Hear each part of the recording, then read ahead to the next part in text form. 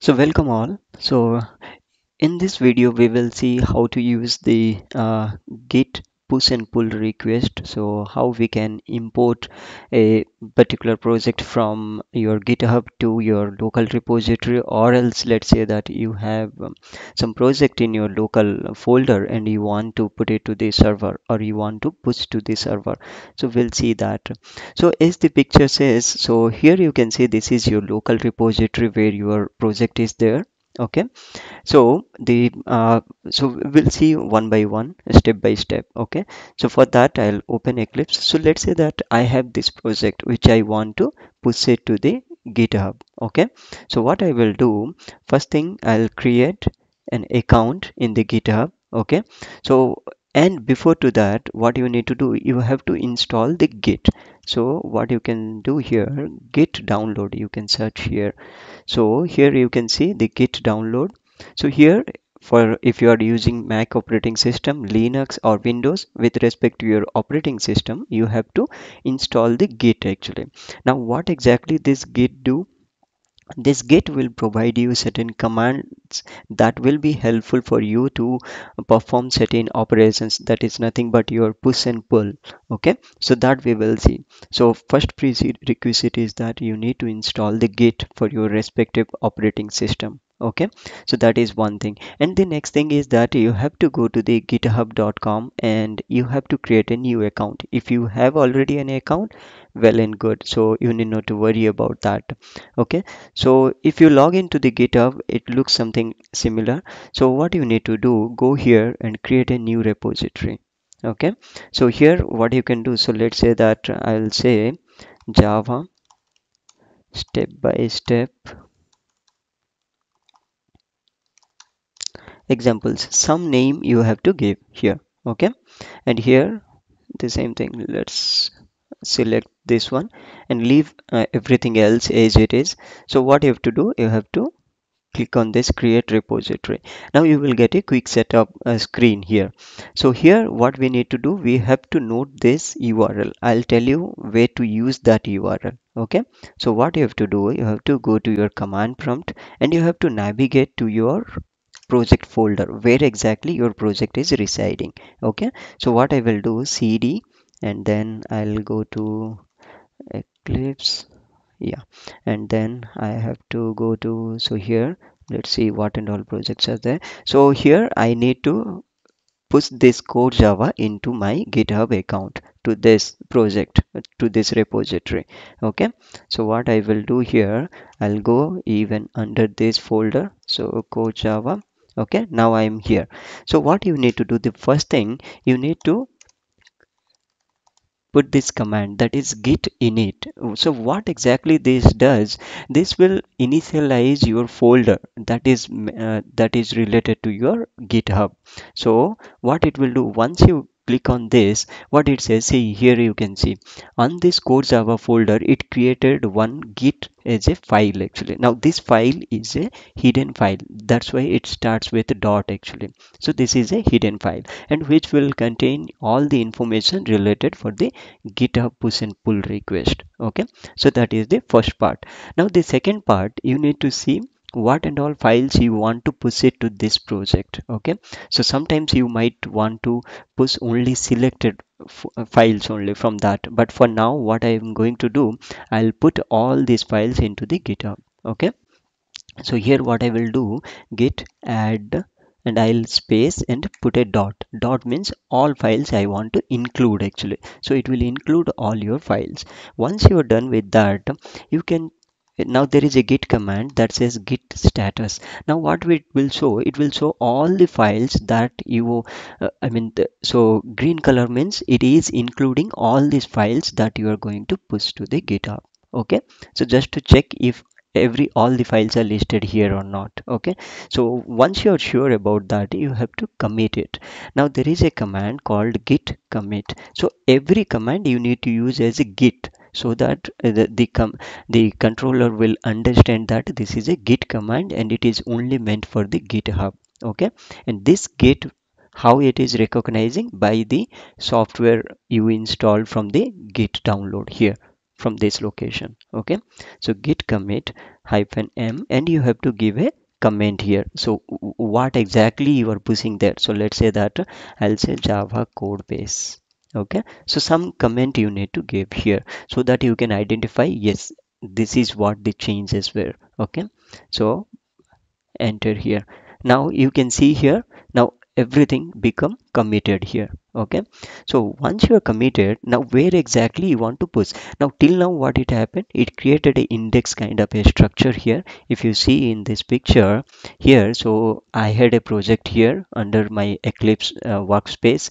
What I did, I have included all the folders that I want to push.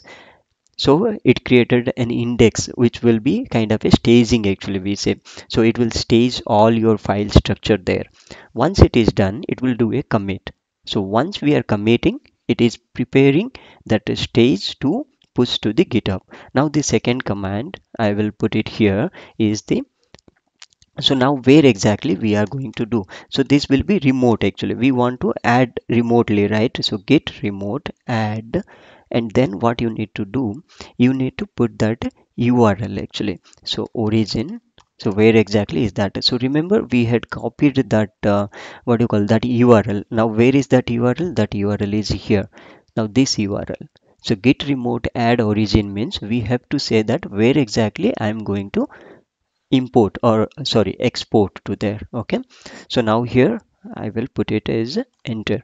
Okay, so now once you are done with that, the next thing you need to push it. Now what it will do, so now your URL is ready. So your source is already determined, your destination is set. Now the second thing is you need to do push actually. So git push hyphen u, and remember this is for first time only, because at the second time, let's say you added some more files into your local repository, you need not to every time do git remote add, because it will that .git folder, remember .git got created initially, that will determine where exactly we want to push it. So next time you can just say git push origin master, so that whatever the changes you have made to your local repository, that will be pushed to the GitHub.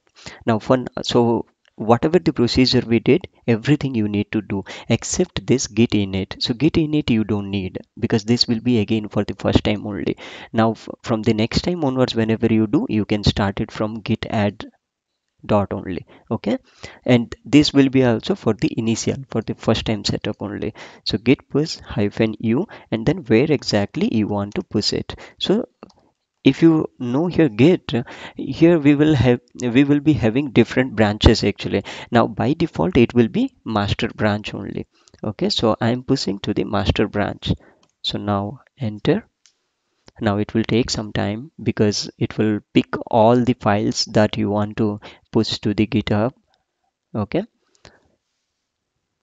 so what it is telling, see here, everything it puts to the GitHub. So it's saying done. Now how do you verify that? So if you say here git status, then you can see nothing to commit. So here everything is already up to date. Now let's go here and try to refresh this.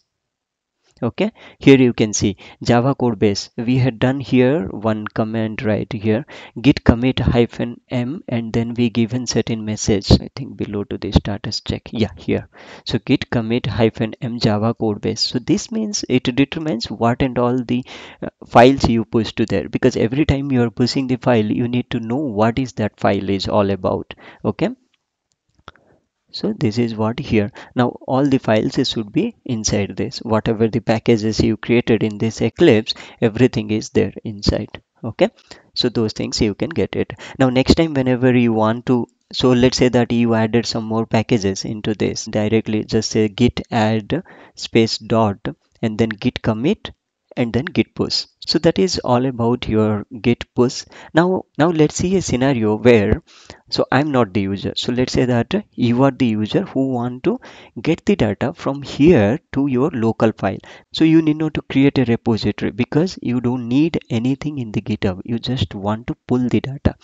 So here, if I go to this project, So let's say this is my remote or somebody's repository and I want to pull it to my local folder repository. So for that you have to go to your folder structure and create a file here. Let's say that this folder actually, so Java project, let's say, and here I need to open my terminal. Let's close this. Okay, so here what I will do, git init, and then I want to pull the data from there, right? So what I will do, git clone and then remote URL. Now remote URL, you have to get that existing remote URL. So existing projects, that URL, and this should be my, this should be clone actually, not okay. Now when you do that, what it is doing, cloning. Now if you traverse through your location here, Java project, yes, so here you can see all the details of that. Okay, so everything whatever you have the project here, now what you can do, that particular folder, this Java project, you can import or you can open it by using your Eclipse editor, and you can work on that and you can practice on that. So this is the way you can clone it. Now let's say the owner of this project, they have added some more files into this, and now you want to pull those details. So what you can do, you can copy this URL and you have to go to your folder structure where exactly you want to pull those details. So it should be under here, and here what you can do, git pull origin master.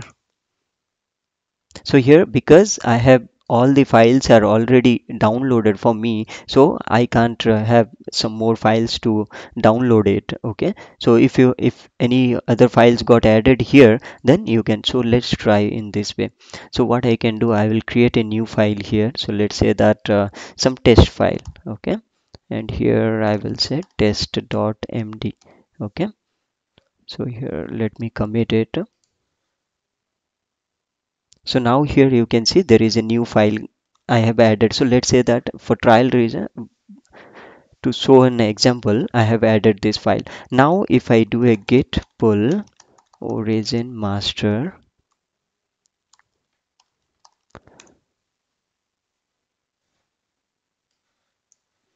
so here you can see one file got added here. One plus means, it means that one file got added. Now if I put ls here, I can see the bin folder, source folder, and also test.md. That is a new folder, what a new file that I created here.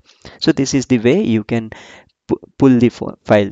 Okay, so that's all about this git push and pull. If you have any questions, please do comment or send me an email, and stay tuned with our new some more video topics. Thanks for watching.